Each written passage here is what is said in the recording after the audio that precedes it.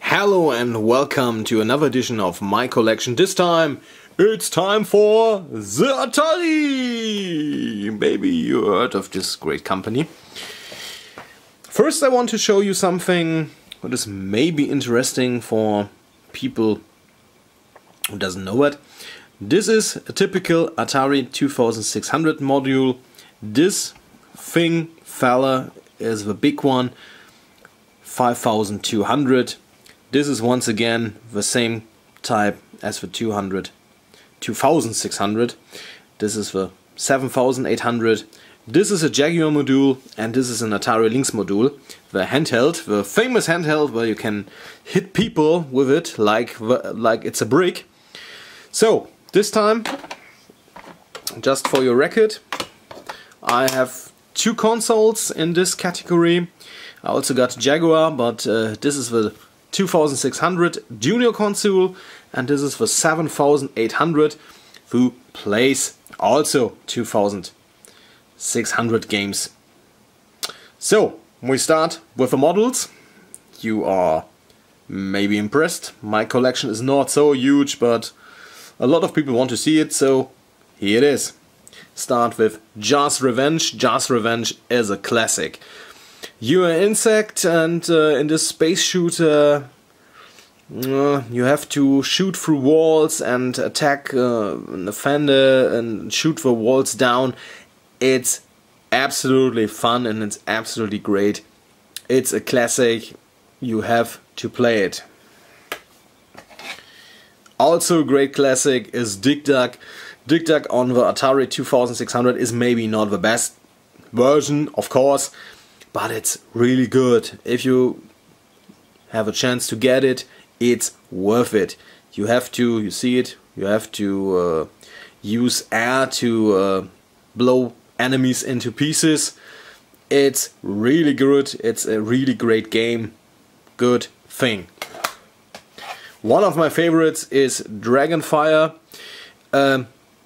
You are an adventurer to get treasures from a dragon and you have to jump or duck fireballs. It's really great. It has two screens. Great game. A must-have. Circus Atari is nice. You jump on a, well, should I say, and you have to get balloons. It's okay. It's very decent. It's okay. It's not the. It's not. No. Maybe on the side. It's really great. It's okay. I love this game and it's really okay. It's really nice. You see the very important use with pedal controllers.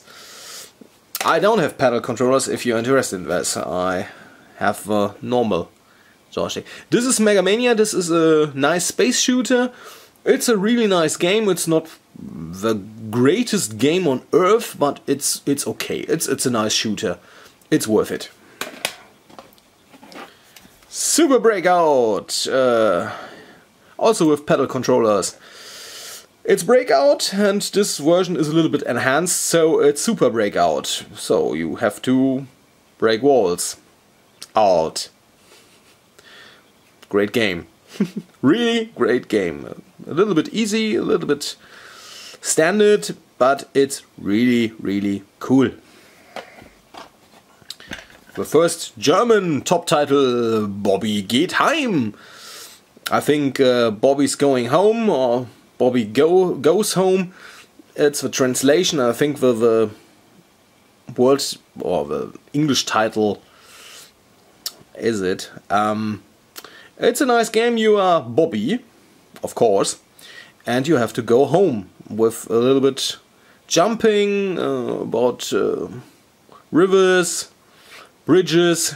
It's really interesting. It's cool. One of the greatest games of all time in arcades, Moon Patrol. The Atari 2600 version is not the best, of course, but Moon Patrol is still awesome. You are a moon buggy on a moon, of course, and where a lot of invaders and holes and other obstacles. This is huge. This is a classic. Cosmic Arc, one of my favorite games from the past. Also a 2-screener.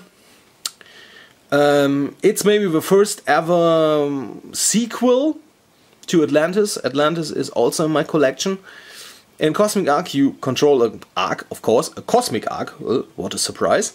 And this arc has to shoot comets and when go to the landing scene have to capture animals or maybe beings, who knows.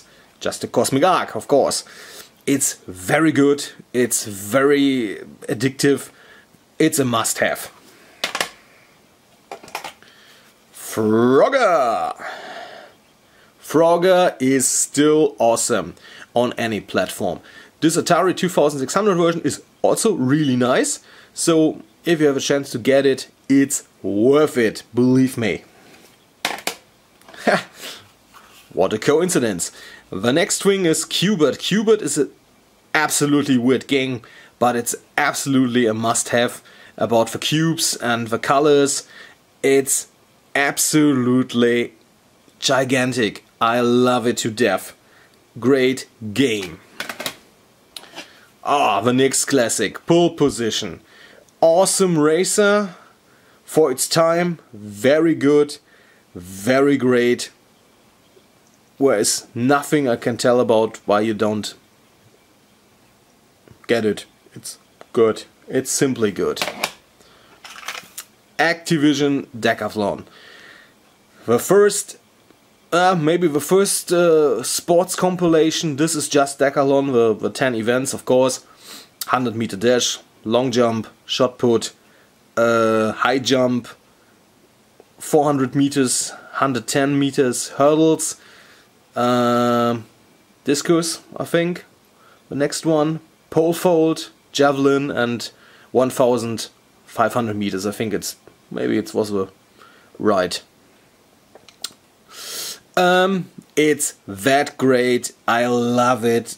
I love it today on any system. Decathlon is great, and this is absolutely a great game. If you get a chance, get it. Joust, also a classic. You are on a, is it a horse? Is it a Pegasus? Who knows? And you have to hit people from above to knock them down. Yeah, sounds crazy. Maybe it is. But Joust is very great classic, very cool game. It's very, very good. The next one, Centipede. You have to kill a centipede, not a millipede. That's the sequel. And you can shoot it. You have to avoid some mushrooms. It's a great shooter. It's very basic, but it's absolutely goddamn addictive. Believe me, you will love it. Another classic, Keystone Capers. The game was based on the Black-White series, I think from the 20s, maybe. You're a little Bobby, and you have to get gangsters, maybe the prehistoric GTA, in this malls, and it's really, really great. Believe me, this is really funny and it's very addictive. You go to elevators, you have to avoid balls, radios, of course you know the mean radios. It's crazy. But it's really good game. But really good. Still a classic. Atlantis. Very good on any system. You have to protect, of course you can get it, Atlantis, with a little bit turrets, and have to shoot the invaders. It's really, really good. It's a classic, it's worth it. Believe me, you have to get it. And I think now we're on the 10-minute mark again. So this is also a second parter. Or a two-parter, not a second parter, a two-parter. So please rate, subscribe, comment, what do you want, and we see you in the next video. Part 2 is coming next. Bye bye.